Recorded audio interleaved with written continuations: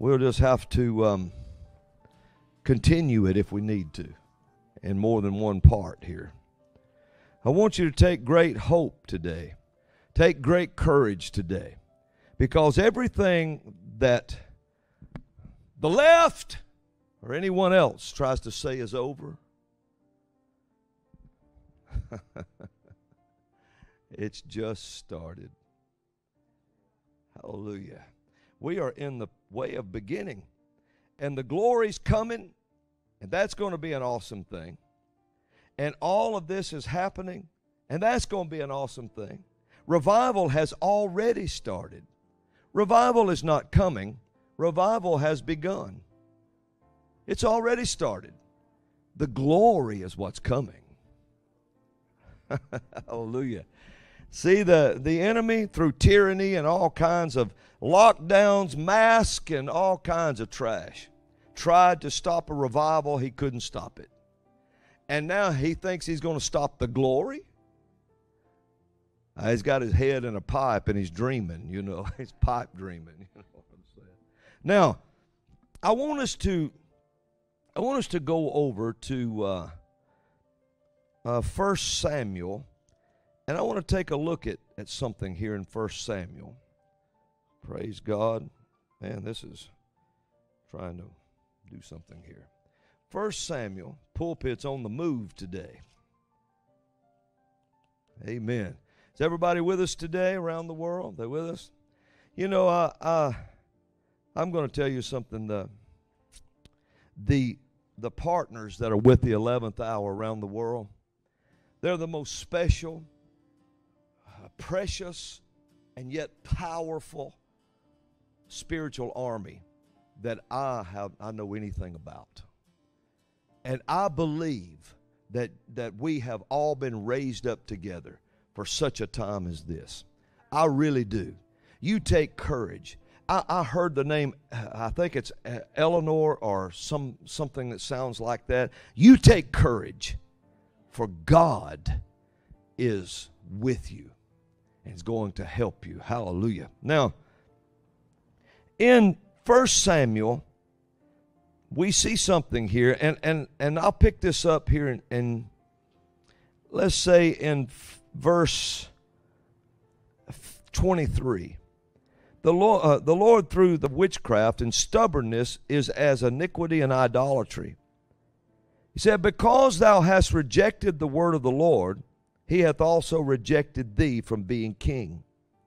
And Saul said unto Samuel, I have sinned, for I have transgressed the commandment of the Lord and thy words, because I feared the people and obeyed their voice. Now therefore I pray thee, pardon my sin, and turn again with me, that I may worship the Lord. And Samuel said unto Saul, I will not return with thee, for thou hast rejected the word of the Lord, and the Lord hath rejected thee from being king of Israel. And as Samuel turned about to go away, he laid hold upon the skirt of his mantle, and it rent. And Samuel said unto him, to Saul, the Lord hath rent the kingdom of Israel from thee this day, and hath given it to a neighbor of thine that is better than thou. And also the strength of Israel will not lie nor repent, for he is not a man that he should repent. Then he said, I have sinned. Saul talking. Yet honor me now, I pray thee, before the elders of my people, and before Israel, and turn again with me, that I may worship the Lord thy God. So Samuel turned again after Saul, and Saul worshiped the Lord. Now, I want you to know this. God is a God of prophecy. Every word he uses is something he saw inside himself. Everything God says was a picture inside him before he released it out of his mouth. He's a God of the prophetic. He's a God of prophecy. Now watch this. When he releases out of his mouth, God speaks what he sees. And like we said earlier, any way you look at it, America's standard is that eagle, you know. Now, So the nation is constantly in the face of Almighty God. I don't know if anybody's ever thought of that before, but I hadn't until the Lord told me that it's constantly, every time those creatures go around his throne, this nation's in his face every time it goes around. And this nation was destined to be part of the 4 phases of redemption. The lion, the calf, the man, the flying eagle. It's destined to take the word of the lion who became the lamb, who as a man and rose again as a flying eagle. So we are constantly in his face. Now, why is that so important to everyone around the world? Well, everybody knows around the world they call this nation the leader of the free world. And I want to tell you something. I'm going to give a bold prophecy right here. The leader of the free world, yes. The nation, okay, yes. But I'm going to tell you something.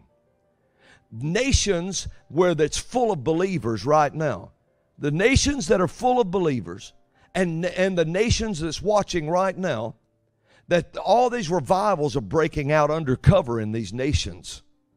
It may look like you're under tyranny now, but the Lord is going to send a freedom to you.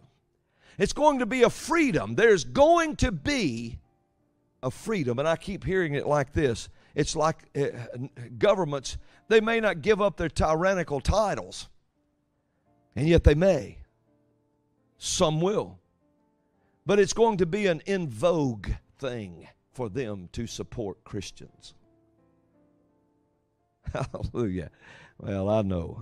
That's bold, Brother Robin. Absolutely. Now, watch this. The political realm is the place where angels and demonic forces meet to do warfare over prophecy. To defeat a prophetic word, the dark world, to them it would be the greatest thing the kingdom of darkness has ever done. To defeat a prophetic word from God. They will use anyone possible to do this with. Mankind was a prophecy inside God at one point. It was a prophecy inside God. Don't you remember the prophetic word God gave in Genesis 1:26 through 28? When he said, let us make man in our image, create man in our image after our likeness, let them have dominion over the fish of the sea, the fowl of the air, over the cattle, over all the earth, over every creeping thing that creepeth upon the earth. So God was seeing inside himself this man. Now I want you to notice something. And I'm going to lay something heavy on you. And you know, and I know people say, oh, brother, we don't need heavy. Well, I'm going to tell you something. We don't need this anymore, tiptoeing through water that don't go up over our hair on the top of our toes. We don't need stuff like that. Just walk through the, God is just good. Just reference the water and keep moving. This is a mighty army. It's an army that was raised up in the end time to do battle with the kingdom of hell and the forces of darkness around the world. And we have to be fearless in the face of the enemy. We have to stand in the face of the enemy. Hallelujah. Going forward with the written word of God, the prophetic word in our spirit, coming out of our mouth, sitting firmly on the foundation of the written word, going out, speaking and using the sword of the Spirit and do battle with the kingdom of the damned. Hallelujah. Now, and if nations align themselves with the kingdom of the damned, then guess what they are? I'll let you finish the sentence. So man was a prophecy inside God. God saw this man, and he said, let us make man in our image, after our likeness, and so forth and so on. Well, I want to tell you something. The creatures that are full of eyes within and without, that circle the throne of God constantly, and they search God. They search Him for mysteries, hidden things. And notice this, whatever they see in the angelic world, whatever they can find from God in His holiness, It's automatically transmitted to all the other angels and all the other in the kingdom. That's why they're full of eyes within and without. They're the leaders. They're the closest angelic beings to God's person that exists. So they're searching Him, and they translate everything they see to the other angels around. And so they do this. And notice there's 4 faces on these creatures. There's the ox, or the New Testament says a calf. So you have a lion, you have a calf, you have a man, and you have a flying eagle. But notice this. No angel ever said in the protest of Psalm 8. Yes, Psalm 8 was a protest an angel made in a courtroom in heaven. Because you know this, because Hebrews 2 quotes Psalm 8 and said it was a certain angel who said this. But notice no angel ever said, O Lord, our Lord, how excellent is thy name. And David picked it up in the prophetic, him being a prophet. He didn't say, no angel ever said, O Lord, our Lord, how excellent is thy authority in all the earth, who set your glory above the heavens, and then say something like this. What is an ox? They never said it. And then they never said, what is a flying eagle? They never said it. They knew what an ox was. They knew what a flying eagle was. They never said, what is a lion? But they questioned one thing. He said, what is a man? We see this face. We don't even know what it is. And man became the mystery hidden in God. And man became something that God Himself was going to take the form of. Man became God, was going to be God's family, of God reproducing Himself in the earth. So He would have a family that could respond to Him and talk to Him on His own level. And that He would have a family that Him being the Father would be the only thing higher than this family, and He could provide every need for them. And they said, what is this man? And that angel, which I believe was Lucifer, there's only one angel would have earnestly protested over a man. And David picked up on the courtroom scene. He said, what is this man that you're mindful of him? That you got him in your... Bring a spark of life into the wombs of everyone. What is this creature? You've never done this to an angel. I didn't know there was a spot open between me and you, God. I might have wanted the spot. And he couldn't get over this man. He didn't realize that this man was a mystery hidden in the glory. And that a man was going to be named as a king. And that's why he's the King of Kings. And so man was going to be named a king. What does a king mean? What does that mean? Well, a kingdom is a king having a domain. But what else would it mean to you and I in this time? It would mean, my brother and sister, this. It would mean, the Bible says it is the glory of God to conceal a matter, but it is the honor of a king to search that matter out.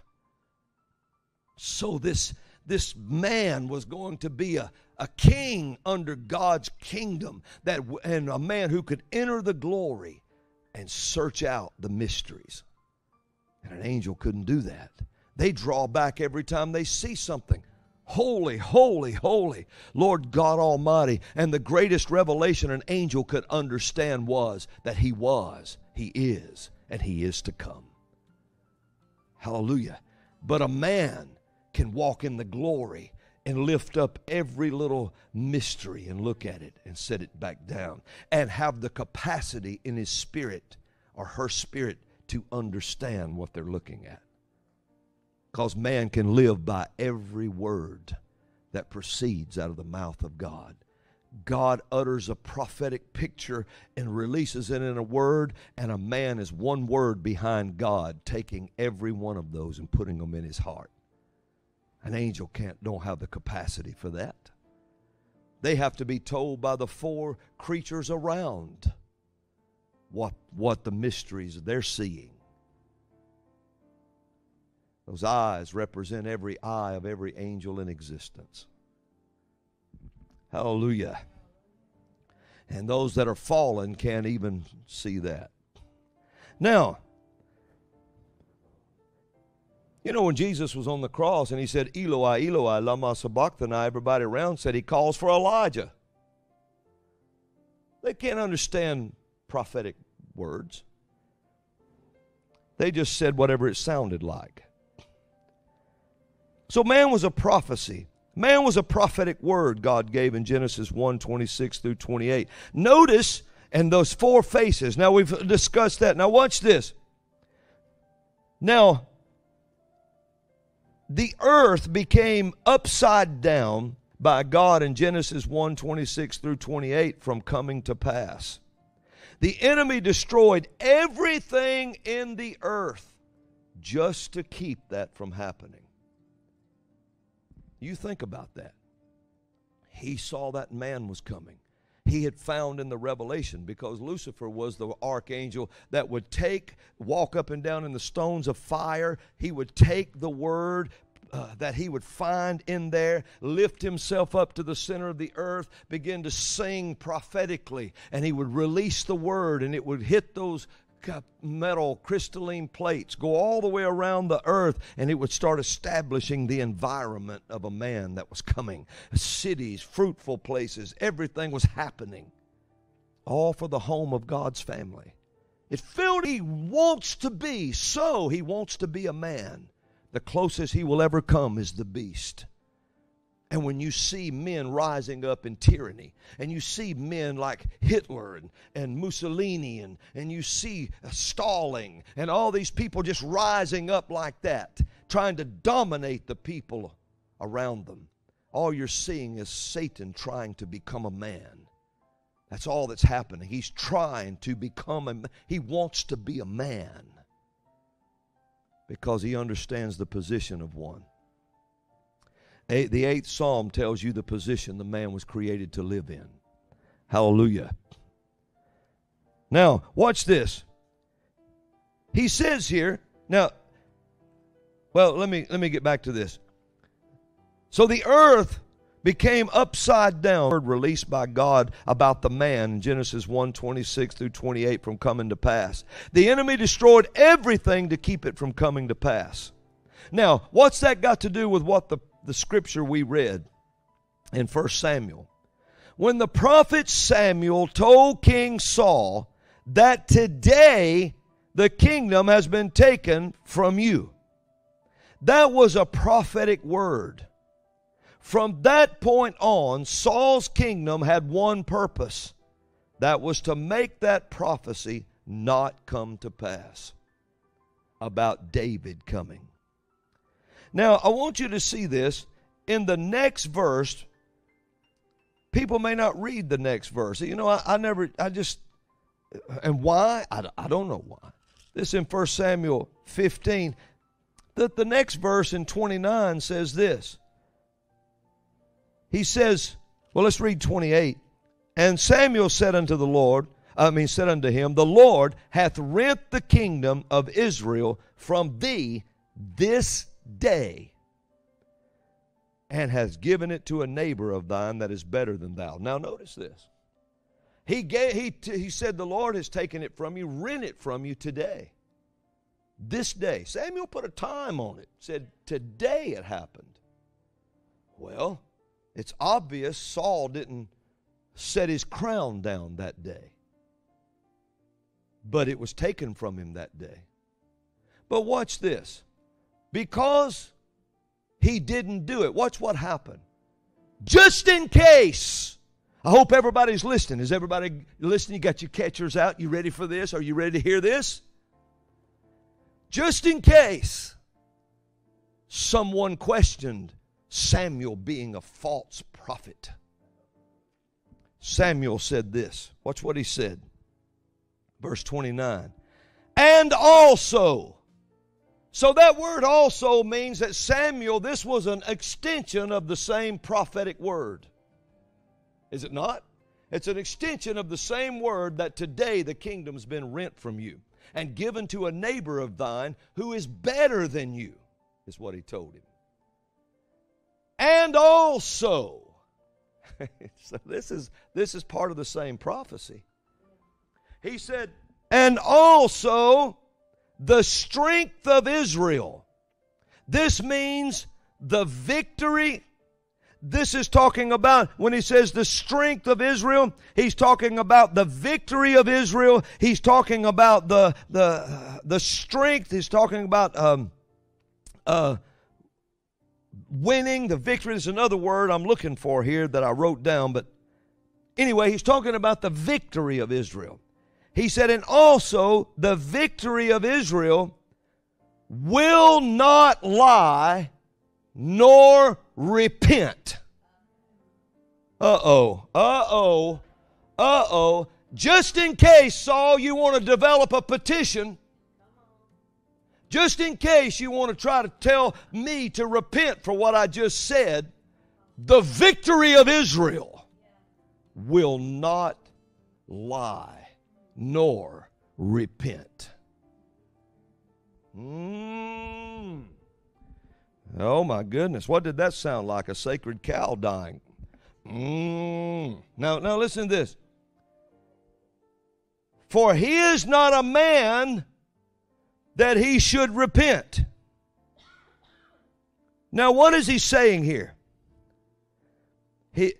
And the word strength there means eternity and victory. So in other words, he said the eternity and victory of Israel will not lie, nor repent. In other words, this stands for eternity. This will never back up. It will never go away. This is eternal, he said. That your kingdom has been taken from you, rent from you today.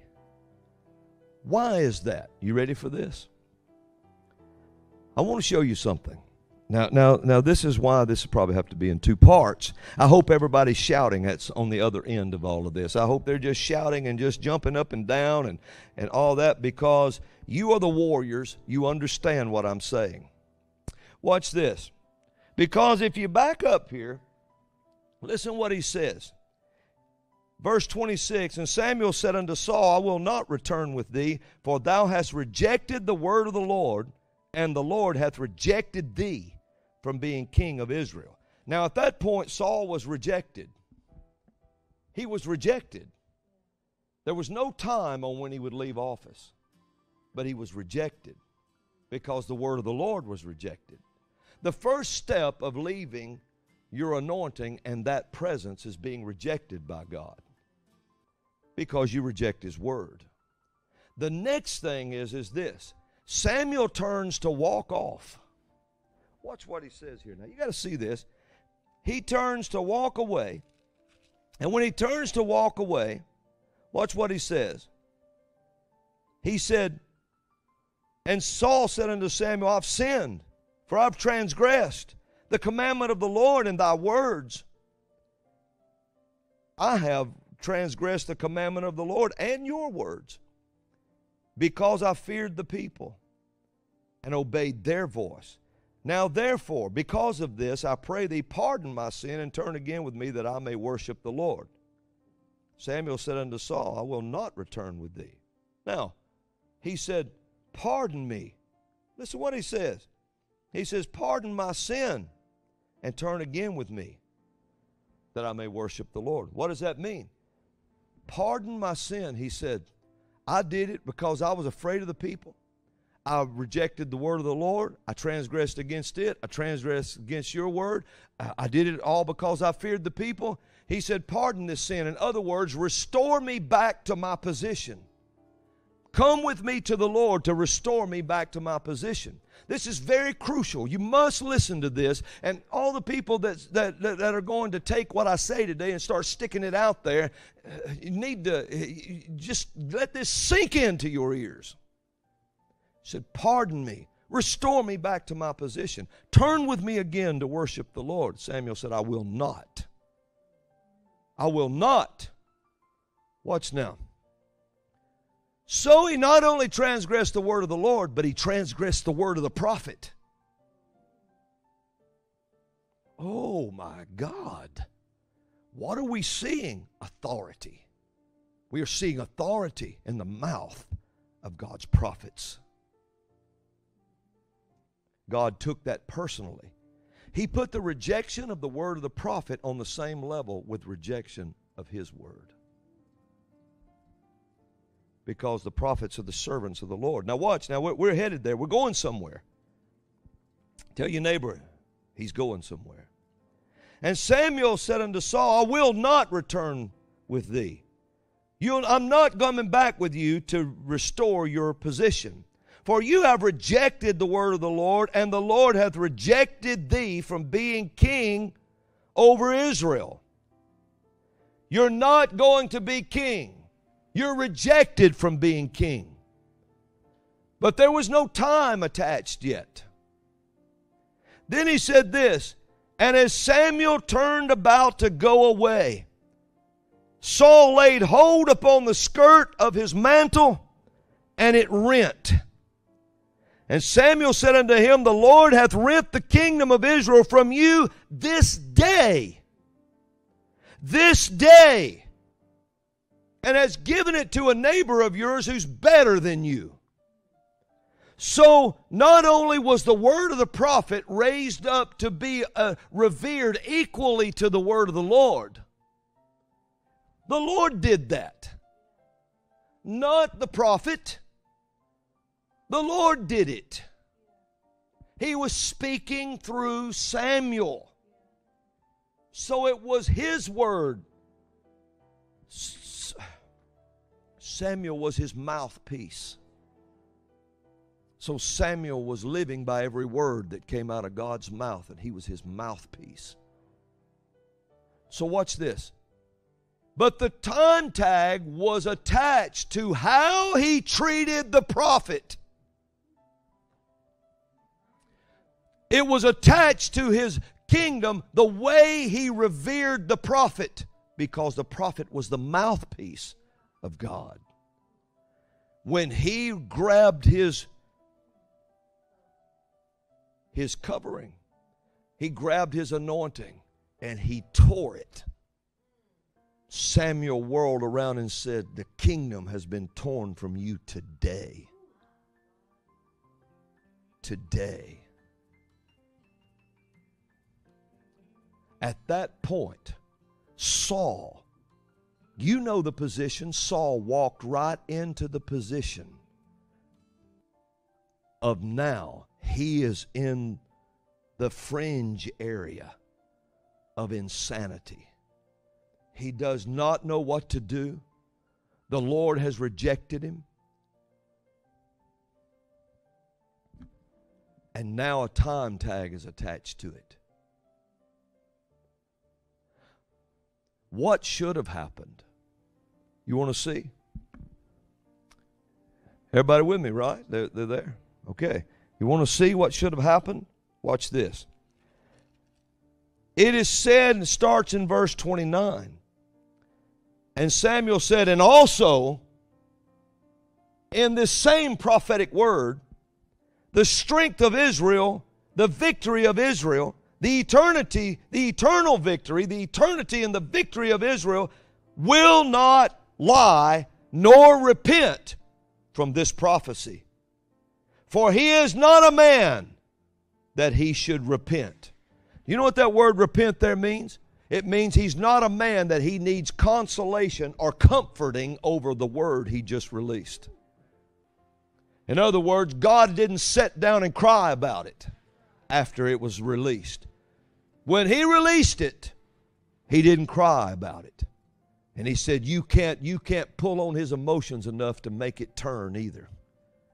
You tore the garment of the prophet. What do you see this administration doing right now? Turn around and give the so-called Palestinians. Turn around and give millions of dollars. Suddenly when that arrived, rockets begin to rain down on Israel. Now you think about that. Said, but the eternity of and the strength and the victory of Israel will not lie nor repent. He's not sitting down crying over it. You are rejected and your kingdom is taken from you today. Then watch what happens. Verse 30. Now, are you ready? Here it is. What should have happened. It's very unusual because he said in verse 30, then he, Saul, said, I have sinned. Watch this. Yet honor me now, I pray thee, before the elders of my people and before Israel, the nation. And turn again with me that I may worship the Lord thy God. So Samuel turned again after Saul, and Saul worshiped the Lord. Now what's changed between the other verse where he wouldn't turn with him, and now he's doing it? It's the difference in what Saul said. The first time Saul was saying, restore me back my kingdom. And he said, I will not. You're rejected. Then he said this. He said, he's taken it from you. He's not a man that he should lie nor repent. He's given it to a neighbor better than you. He's not a man that he should lie. He's not going to sit down and feel remorse over what was just told you. You treated the prophet that way. You threw down the word of God that came through the prophet that way. And it's not just the prophet that's so, a prophet's not God, but a prophet is a mouthpiece of God to tell you harvest of what's coming.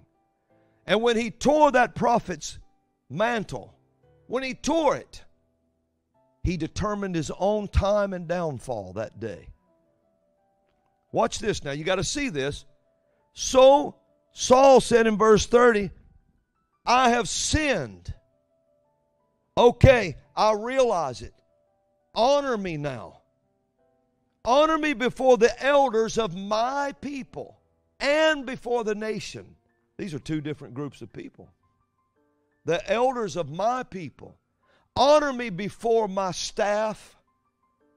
And honor me before what I've been set on the throne and those around me that serve me. Honor me there. For I am, watch now, I repent. I have sinned. If you bring honor on me, Saul was saying, I will go ahead and bow and relent authority and give it to the next king. Oh, come on, y'all. Surely you see that. He said, I will go ahead and you honor me before my staff, before my court, and before the nation. Honor me that Saul is going to do the right thing, and I will bow down here and worship the Lord, and we will transfer power to the neighbor who's better than me. So Samuel said, all right. That's why Samuel turned and went with him. Saul was supposed to have done that. But Saul was lying. Saul, he might have tried for a second, thought about the honorable thing, because he's talking honor now. Then he could have left office with honor. But no, he lied. And Samuel went back. And he wept and cried and prayed over Saul. Because Samuel knew. But he gave Saul the opportunity to repent. And give an opportunity to do. For he is the second half in the fringe and the insanity of the second half of Saul's kingdom. His kingdom was taken from him that day. But he managed to hold the area. He's the area that deals with don't know what to do. And so the Lord is giving him an opportunity. He gave him one not long ago. I don't know if it's there now or not. But how many of you remember from this platform, this prophet proclaimed, do the honorable thing. I didn't even know that verse like that then. But I heard the word of the Lord. It's not legitimate. I'm going to do the honorable thing and step aside. To do that would bring honor on you in front. It would have brought honor in front of your staff, your party, and before the nation. But that wasn't done. Instead, all the foot soldiers grabbed the prophet's coats. Newsweek, hurling in their teeth at prophets. Not just me, I'm talking about prophets. I'm by no means the only prophet. There's prophets of great magnitudes that represent abominations before the Lord. The LGBTQ, whatever they call themselves, plus whatever they add of prophets. And you've determined your time of falling. The time of the prophets try men's souls to see where they are. And however you treat the mouth of God, it determines your future. So Saul turned back, and Samuel wept and cried over him. He cried, he wept, he left that night. He went no more again to see Saul. No more. And he went back, and it wasn't Saul that ridded the world of the Amalekites. Now this is a code. I'm talking in code. And I'm not released. The Lord said, say it in code. I'm going to say this again. You search it out. You're a king. You can find it. Amalekite. Amalekite. It wasn't Saul that got rid of the Amalekites. It was Samuel. Samuel brought Agag out. Samuel took a sword. The Word. The Word. I'm talking now in the Spirit. It was the prophet that took the Word and cut the head off of the Amalekite, Agag. When he did, I imagine he dropped the head and all right there. Maybe he took Saul's sword and did it. Said, you should have done this. And he walked off. Never went to see Saul again. The Bible said he never went to see him again. That's why you know and the witch of Endor didn't conjure up Samuel. Because he never went to see him again. Then Samuel, it said Samuel hewed Agag in pieces before the Lord in Gilgal. Gilgal, the home of the prophets. He said he did it before the Lord. Then Samuel went to Ramah.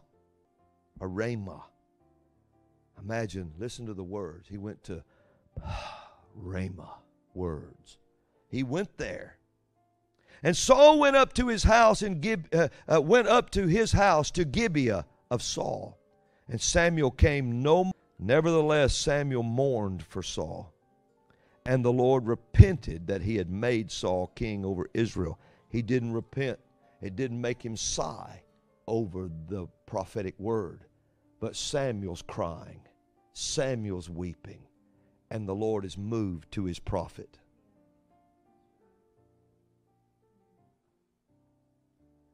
Trying to console Samuel. Because he's easily touched with the feelings of our infirmities. And he said, how long are you going to weep over Saul? He said, I've rejected him. Seeing I've rejected him. So we see here that the only chance that he had to repent, he blew it. And he became a kingdom to do nothing at all, but to stop the prophecy of the better man coming. And that's what this administration's done. Had every opportunity. And now they're treating the prophets with such disdain and contempt. They've tore their robes. They've ripped their garment as the prophets turned their back on wickedness and walked away and pronounced the word and said, that's it. The victory and the eternity of Israel. The victory and the eternity of the nation created because God loved them. And yet now we're grafted in, and the nation too that was created because we love God. It's all the same principles. It said the victory, the eternity of the God who does this will not lie nor repent over this. Brother Robin, you going to give another word? You're going to give another word? I stand by the word I've given. Makes no difference what you see, what you feel, what you hear. This is true. All the way down to the opportunity to repent and bring honor upon his house. And this was rejected also. Now, Saul's second part of his kingdom after that pronouncement chased David round and round and round and round and round and round, and he couldn't hear the prophets anymore. So he went in to listen to witches. Listening to people who manipulate, people who plan and manipulate, listening to witches. But the witch conjured up a spirit, and the scripture said these gods,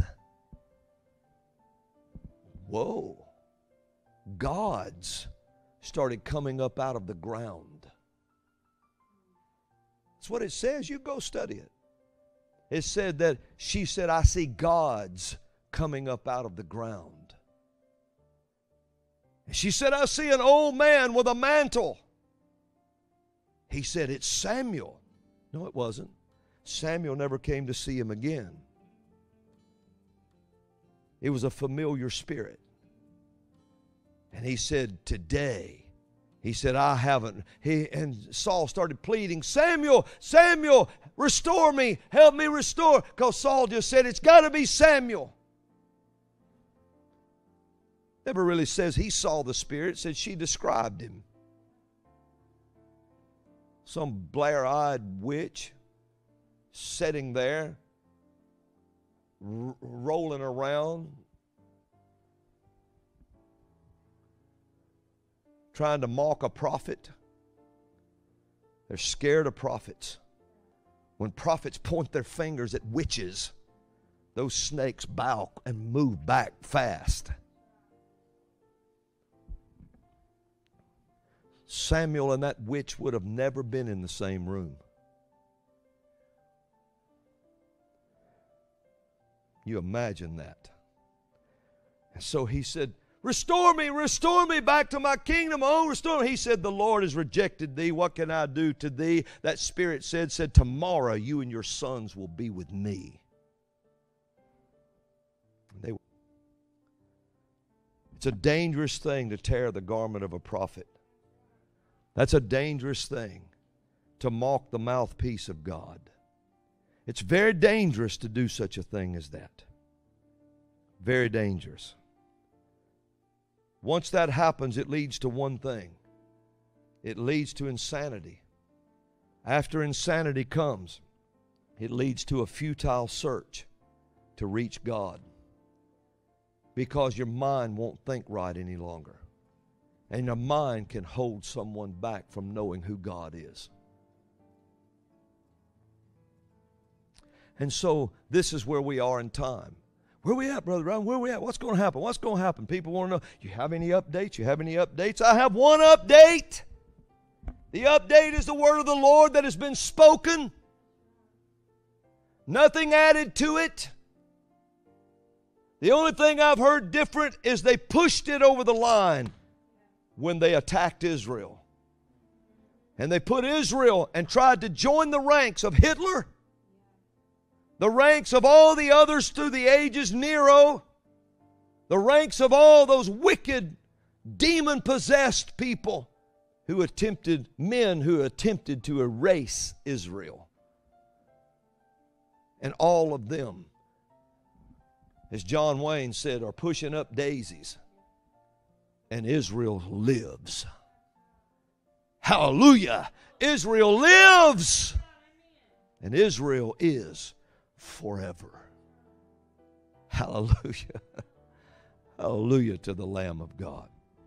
That was the word of the Lord, he said, to bring today on the 11th hour. Today is a day of breakthrough. Today is a day of great victory. For victory has been spoken. And I've talked in a lot of code today that spiritual-minded people will figure out. Hallelujah. But I will tell you something, whoever's watching, and I'm not talking about our partners, and I'm not talking about, they're the most dear people in the world to me. You are. The partners are the most precious people in the entire world to me. I'm talking about people who's joining in, viewing with you right now. They maybe not sitting with you, but they're viewing the program. People that don't have your good or mine in their minds. You better watch taking hold of a prophet's robe. You better wish to God that your fingers had grabbed something else. You should have put your fingers over your own mouth before you ripped a prophet's robe. Because once you ripped a prophet's robe, a pronouncement comes from heaven and says, today, all your domain is rent from your hands. You remember this, and you call to the Lord and ask Him to show honor on you again by you worshiping Him. Because it's not me, it's the anointing He placed on me. It's not these other prophets, it's the anointing He placed on the other prophets. It's not just us, it's because we live by every word that comes out of His mouth. And we become a mouthpiece. You better watch it. You better watch it. If you're plotting a prophet's downfall, you have dug a pit that you will fall in. If you are plotting a prophet's downfall, you've rolled a stone that will roll back over you again. If you're plotting that, you remember something. You're in the fringes of insanity, and everything you know will be rent from your hands. Wake up and hear it, for it has come. It has approached the time. And some people think, Brother Robin, he's too wild. He's too wild. He's like Elijah. No, I live maybe so like him. Yes, but I live in the time of Elisha. And what would have come single in Elijah's day will now come double in the days of Elisha.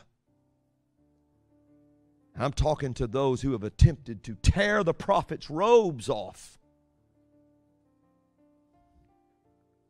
God, you're in a dangerous place. And you don't even see it. But yet the same people will read horoscopes and believe that trash. They will listen to soothsayers, psychics, and believe that garbage. And yet everything the Bible says makes science bow their heads in shame at some point in time. Everything science has tried to prove the Bible wrong have had to back up and lay down and apologize, because the Bible ends up true every time. Everything that's been said in this word is true and will come to pass. And the arrogance of such political opponents who think you have the mouth big enough to oppose God. This book will be here when you're not. Hallelujah. Who was it? Voltaire said in his day he would wipe the Bible off the face of the earth. It would not be remembered, and his house was bought by a Bible society and filled with Bibles from the basement to the attic, shipping them all over the world. Don't mock the living God. And he said, do my prophets no harm.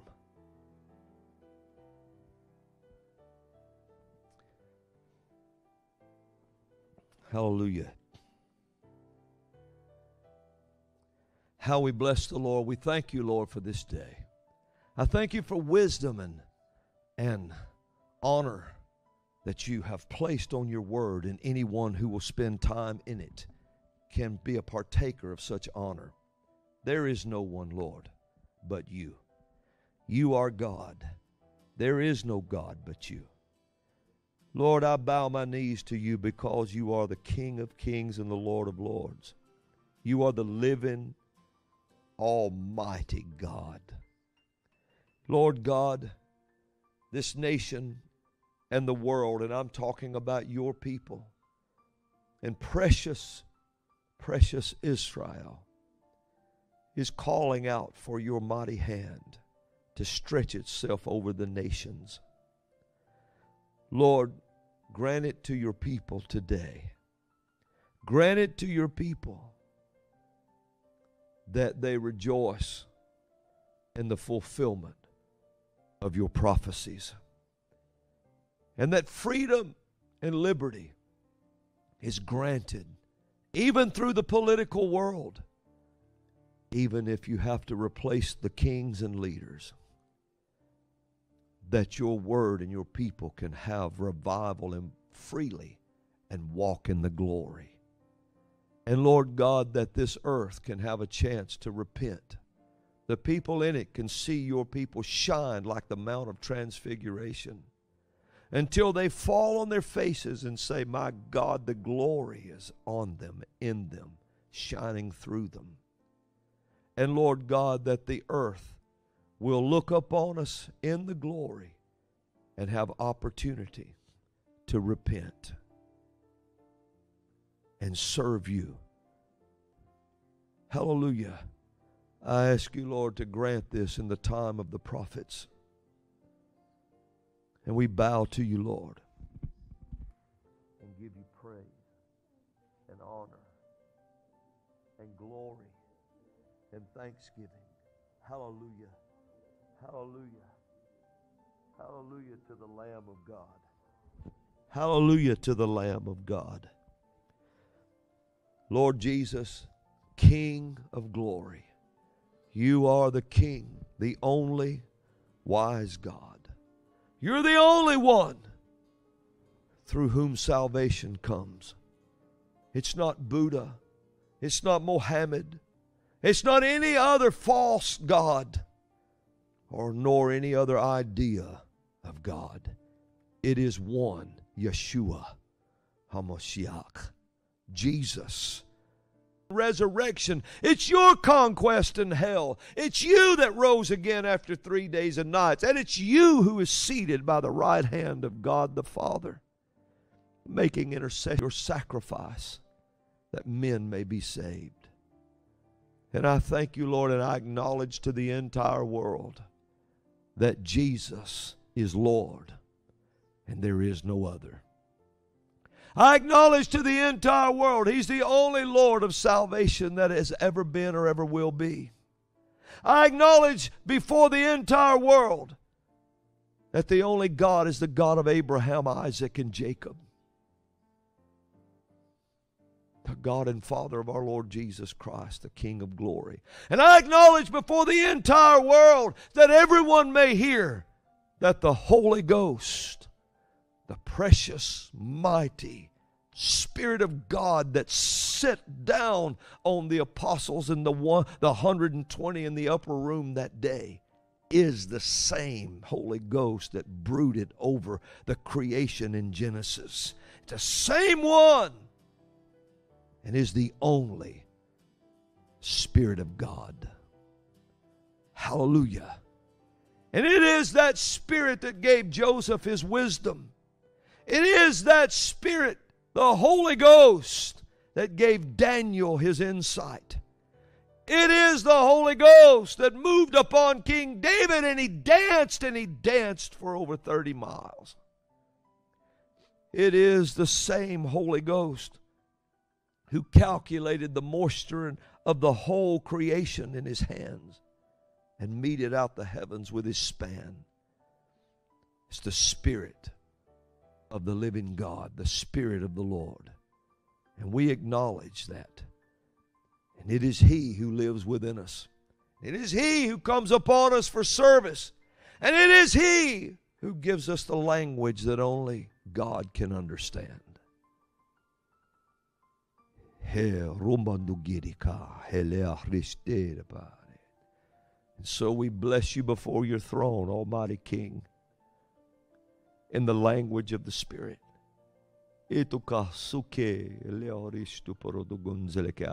Let all angels bow their heads and back up and make room for the family of God to come boldly to the throne of grace, that we may obtain mercy and find grace to help in time of need. Father, we are taking our positions as you have called us to do, so that we may approach you boldly and make our requests known to you. In the matchless name of Jesus. Amen. Hallelujah. Hallelujah to the Lamb of God. Hallelujah. Now, that has fulfilled the teaching of this day on this broadcast. That should be it. Until the next time we open the Word, which will be soon. But I want everybody to partake of what they heard today. Even if you have to listen to it over and over. Even now, enemies of the cross have watched. Even now, some enemies of the cross, I think, are repenting. Even now. Hallelujah. So let's bring our prayer request out and let's pray. For I don't think any more words should be added to this today. I really don't. You know, I heard that in my spirit. Don't add anything else to this. The Lord wants this marinated. He wants this to be meditated on. You know. Hallelujah. If this has carried to the prophets, and a lot of prophets have come to the place where you heard this today and it encouraged you, take it, share it around. Let them hear. Let people hear. I'm talking about the prophets and God's people. Hallelujah. It's not permission for just everybody to just take it and do what they want. But it is a word to God's people, and especially in the prophets. Hallelujah. So we have prayer requests today. First of all, do we have any praise reports today? I want to hear some praise reports. So who's got them? Who's got them? I thought I would go ahead and just read this because someone put it on chat today. She said, my unborn granddaughter and my son-in-law were baptized this Sunday. And my 21-year-old daughter was once lost but now is found through power of prayer. So her whole family came in. So praise the Lord.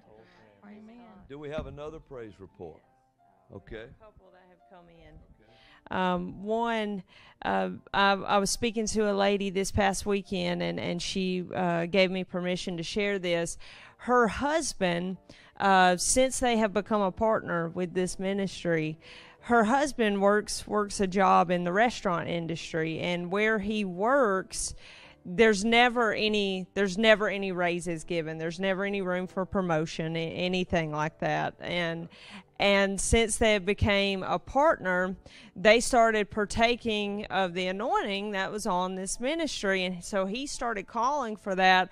And out of the blue, he gets a call, and I may be paraphrasing some of this, but he gets a call from his job that says, "We just want to give you a raise. We just want to give you a raise." And now he has, if I'm not mistaken, he's to a place in a position where he can actually start making decisions that affect the whole area. So he's been raised to a position of influence. And so that was from being a partner here. And then also we had a praise report sent through the prayer chat that said they had sent in it was in an urgent prayer request, and then they sent back a praise report that said she is up in the bed eating. So praise God. And that is after our prayer ministers, the reason why I have the computers, our prayer ministers have printed out all the stuff that have came through, and they've already laid hands on it and prayed for it. So these are just what have come in just here recently, and so yeah. Now, Robin, you take the mic, and whatever the Lord tells you, just If you want to run, run. Whatever you want to do. Just, I'm known for that. yeah. You know, there was another praise report came in, and it was someone who chatted in and said, because I have been listening to the teaching on the offering on Sunday and giving, that I am now debt-free. Isn't that wonderful? Debt-free. We rejoice with you. You know, I said this a while back. I said, there's a club, and it's called the Owe No Man Nothing But to Love Him Club. And it is a good, now they are in that club. You owe no man but to love him. Hallelujah. That's a good club to be in. Praise God. Praise the name of the Lord. Father God, there is no distance in prayer. And Lord, whether it be by computer or it be on a piece of paper, whether it be on a phone, whatever, Lord, the means be, right now we lay our hands as a point of contact on this computer, and we petition heaven this day. We stand in the courtroom of heaven with these prayer requests. Lord, each one represents a precious life. And Lord, we pray for the needs of the people. We pray the word. There's nothing like the word of the living God. Nothing can stand against the word of the living God. And the word says, by the stripes of Jesus, you were healed and made whole. Oh, the word says that you don't have to be poor anymore. That he was made poor so you could be made rich. And Lord, we stand, Father, in the gap for these precious people today. Their needs, Lord, their financial needs. Lord, some don't even know how they're going to eat. Oh, but Lord, you said we would eat in plenty. You know, I got to tell this other night, I keep a journal and I write what I'm grateful for. And the other night, I was sitting on in my bed and I just began to write. And I said, Lord, I'm so grateful that I can go in a grocery store and I don't have to worry about putting anything back anymore. And I can buy the groceries I want. And you say, well, have you ever been where you could? Oh, yeah. Oh, yes. And it just wasn't that long ago. And somewhere, because I wouldn't let go of a word of a prophet that said in 2020, there's going to be an open door. There's going to be an open door. It didn't say, it said there'd be a new open door. And it was Brother Jerry Savelle, because he's a prophet. He's a seer. And I held on to that. And I would write that. I write all the words on a blackboard of all the prophetic words that I hear from the prophets that I listen to. And that was one of them. And I began to write. I have Brother Copeland's, I have Brother Jerry's, I have Brother Jesse's, and I wrote down. I have the prophet of this house, and I had all the words written down. And I would go out the door, and it was the year of the open door, a new door. And he said, don't look at all the ways that the Lord would bless through another door. It's a new door.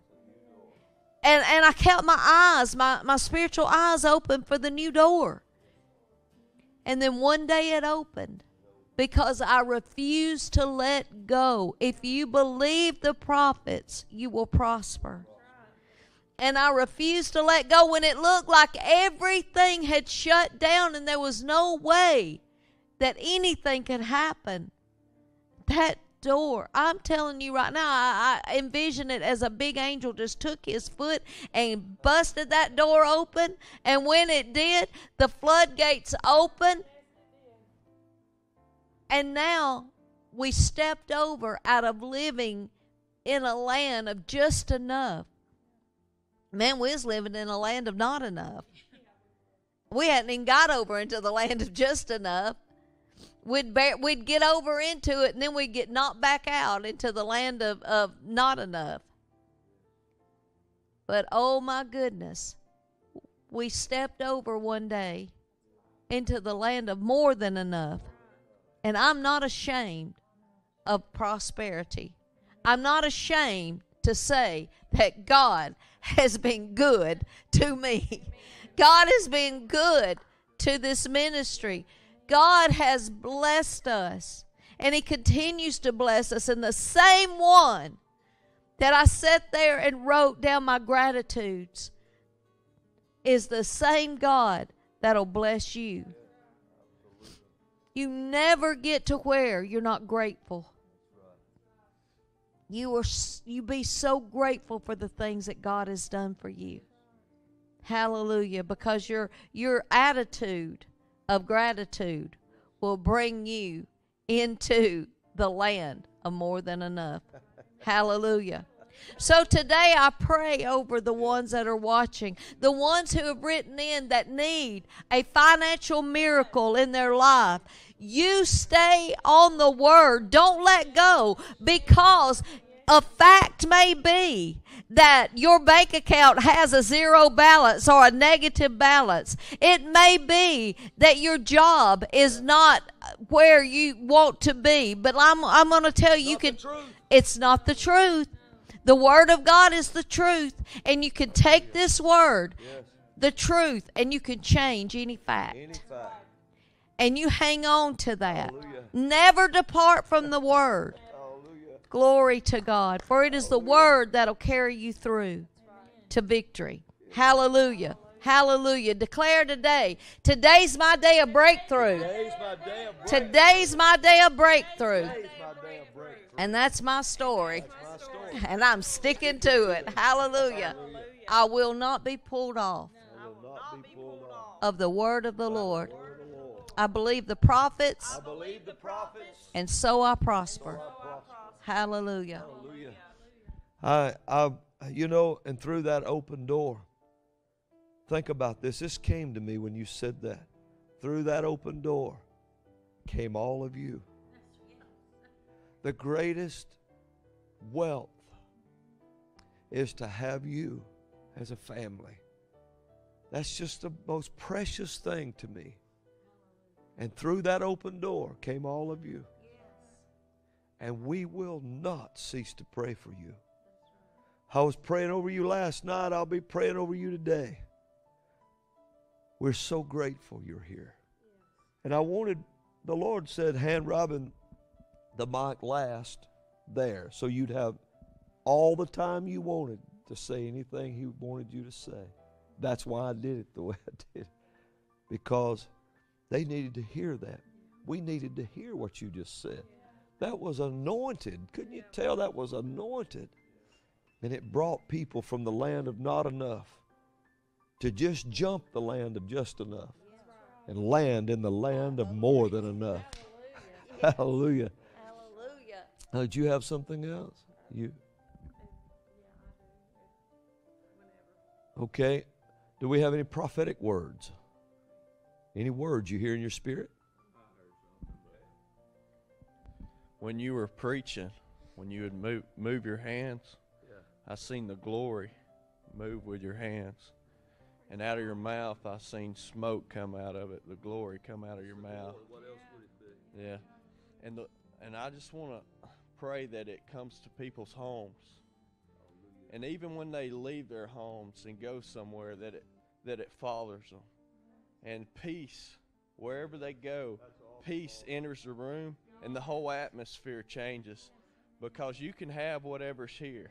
Whatever's here, you can have it. And I just pray right now that and another thing, I've never seen a demon dancing in the glory. Have you ever seen a demon dancing in the glory? I've never heard of it in my life.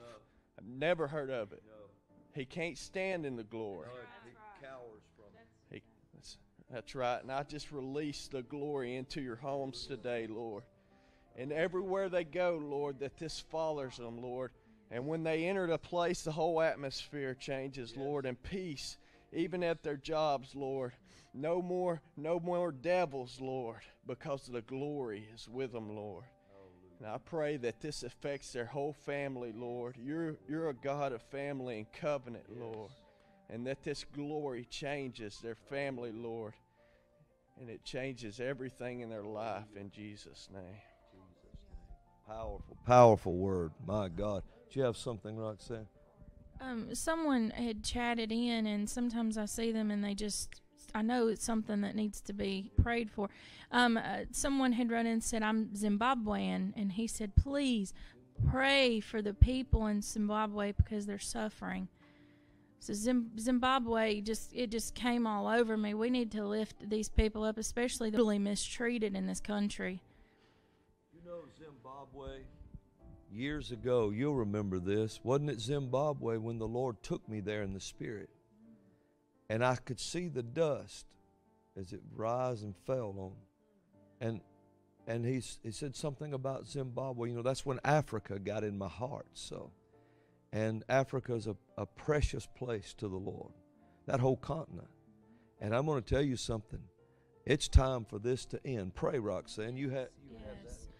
Right now, in the name of Jesus, Lord, we petition you for this country, Lord, for this landlocked area, Lord. And we speak the word of the Lord, that everything that is spoken in darkness there would be heard in the light. All of these backdoor closet deals, the government of Zimbabwe, you have been found out now. These evil things have been heard in the Spirit today, and breakthrough is coming for this country. And Lord, right now I pray protection over that in the night when these evil devils come in to steal here, and they would begin to devour these devils that would come against these people. No more loss of life in Jesus' name under the cover of darkness. For the light of God has shone over this country today in Zimbabwe. And change is coming. I can hear it like wind blowing through the grass in this place. Great change is coming for you. Hold fast, says the Lord. Hold fast, for deliverance is coming in Jesus' name. Lord, we thank you. Thank you, Lord. Hallelujah. You know, did you say it was landlocked? Really? It's a landlocked country. You know, right now I pray that a way of escape would be made, because I heard when you said that, the enemy thinks he has the people. Israel were trapped against the Red Sea, against the wilderness that was in front of them. The Red Sea was here, the wilderness there, the Pharaoh and his army was there. There was nowhere to go. They were between the watchtower, you know, and the sea and so forth.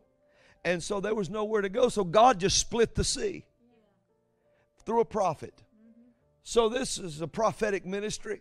So we send a dividing path. We call for a path to be put over in Zimbabwe, that it will open up and give God's people an opportunity to escape tyranny and escape the plots and plans of that government. In Jesus' name. Tommy, do you have something? Nothing today?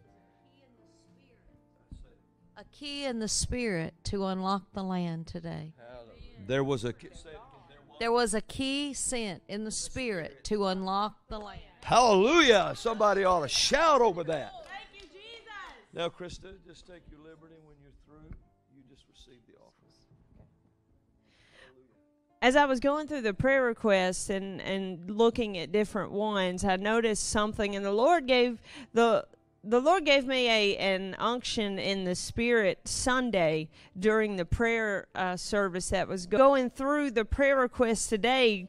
request after request after request just came coming up about dealing with suicide and dealing with suicidal thoughts and these different things that try to plague their minds.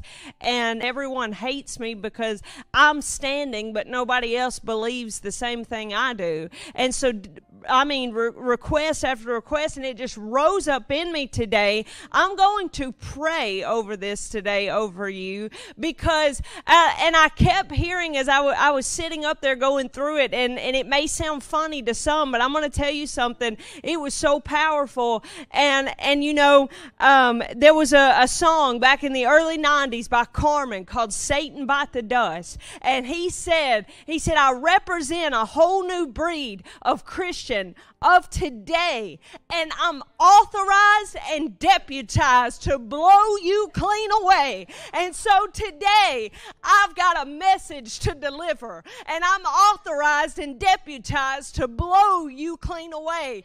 The voices that are speaking in your head, I know you. I know what you sound like. I know the lies that you spread in people's head, and you know me. And today I take my authority and my badge to blow you away out of our partners' minds, because just like in that song, I'm tired of you in my family, and I'm tired of you in my church. You are my family, all of you partners. I'm tired of you in my church, the body of Christ. I'm tired of you plaguing their minds and their souls to where they can't function and do their call and do the things that God has set before them to do.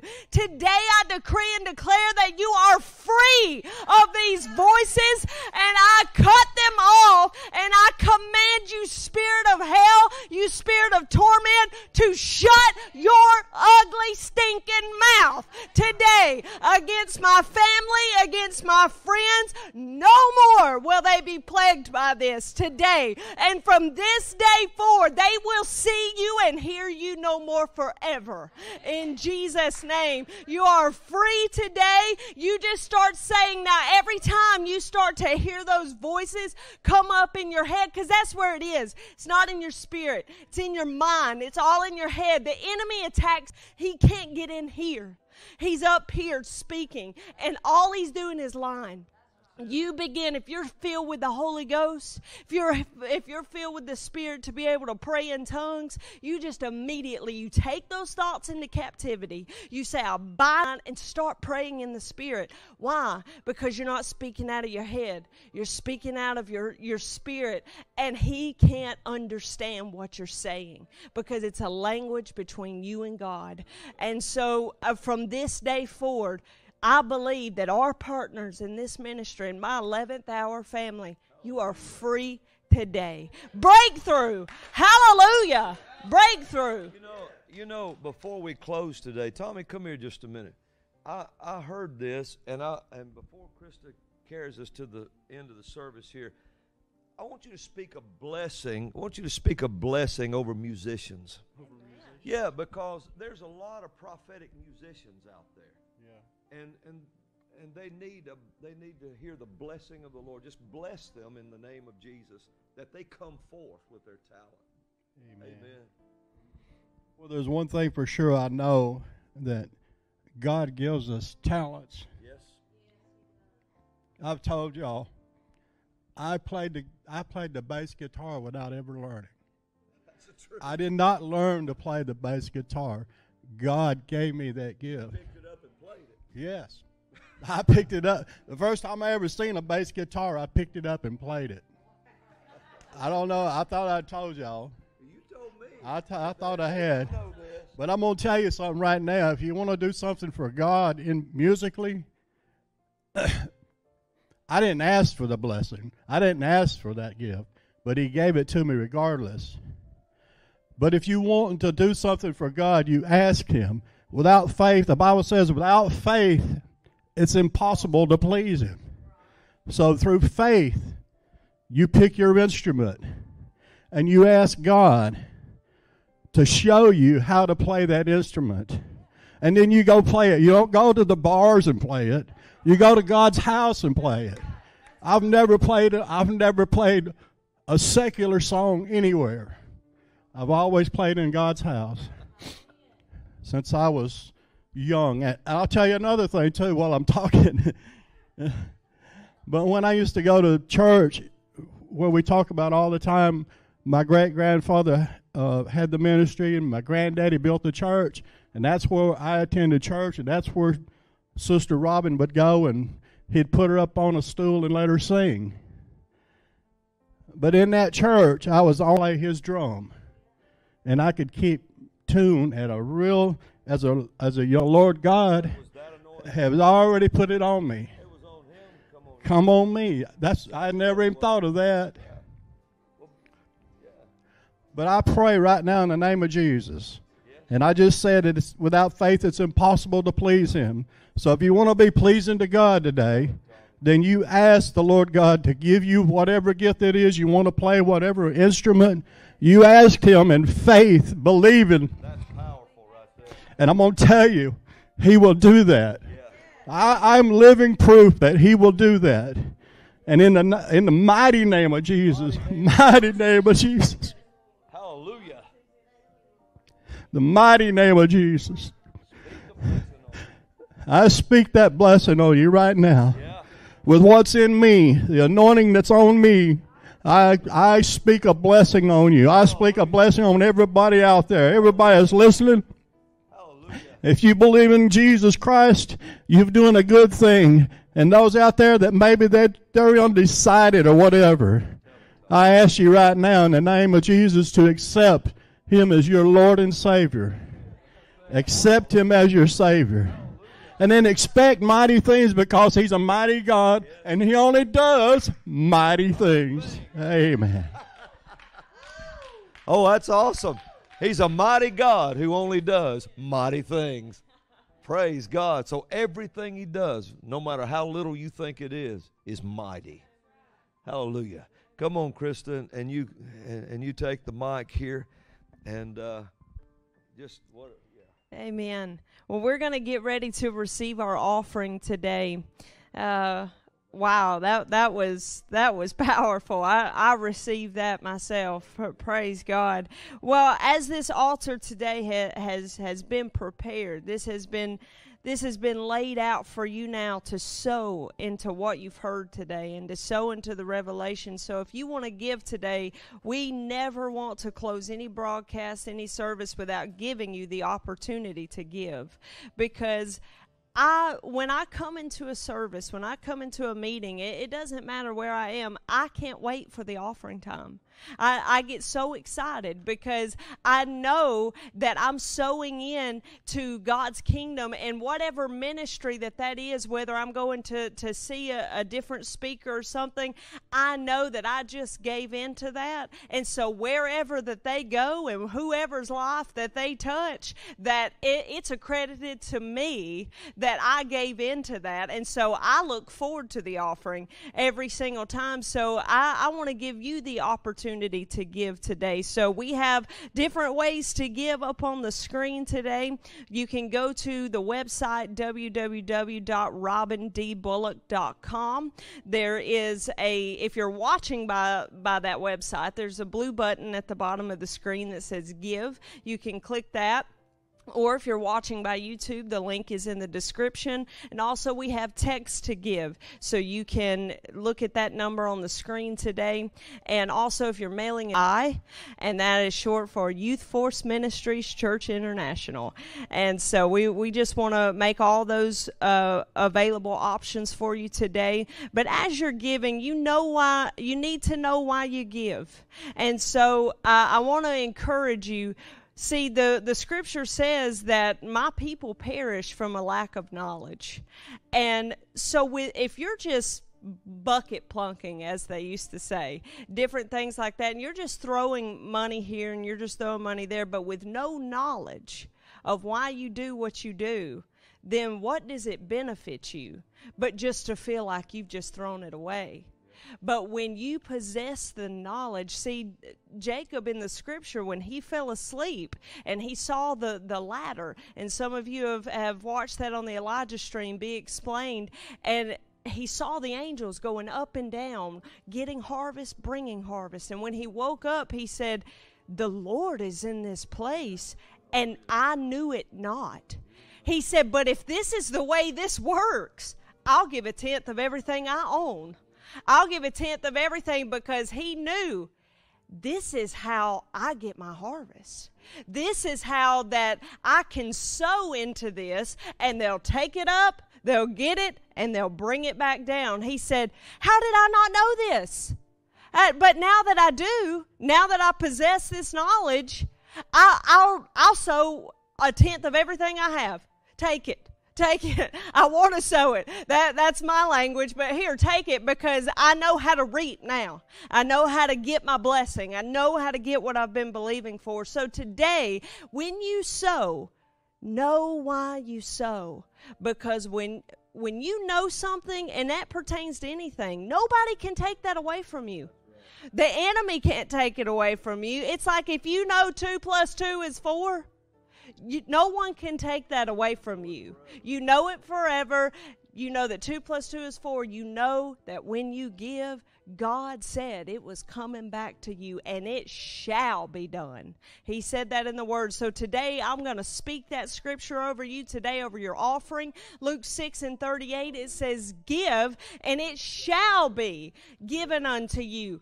Good measure, pressed down, shaken together, and running over, shall men give unto your bosom. For with the same measure that you meet withal, it shall be measured to you again. You say, I believe it, I receive it, I call it done in Jesus' name. Now, for those of you that tithe to this ministry, I want to speak your tithing promise, and you need to know why you tithe, because you can access the benefits of the tither when you know why you tithe. And the enemy can't take that away from you, and he's scared of you. He's scared of the tither, because it's the only place in the scripture that the Lord says, I will rebuke the devourer. Because when he comes up that ladder to try and get a harvest for you that don't belong to you, the Lord says, go. You can't have this. And so your tithers, you can't touch them. You can't destroy what they have. And so this is why you tithe. And we're going to speak our promise, Malachi 3:10. It'll be on the screen. I want you to say it with me. It says, bring ye all the tithes into the storehouse, that there may be meat in mine house. And prove me now herewith, saith the Lord of hosts, if I will not open you the windows of heaven and pour you out a blessing, that there shall not be room enough to receive it. And I will rebuke the devourer for your sake, and he shall not destroy the fruits of your ground, neither shall your vine cast the fruit before the time in the field, saith the Lord of hosts. And all nations shall call you blessed, for you shall be a delightsome land, saith the Lord of hosts. Say, I believe it, I receive it, I call it done. In Jesus' name, amen, so be it. Hallelujah. Praise God. Thank you, Krista. I want to thank everybody for tuning in today to the 11th hour. It's been a powerful day, don't you think? I mean, how many on the platform here know that the power's been here today? Everybody in the room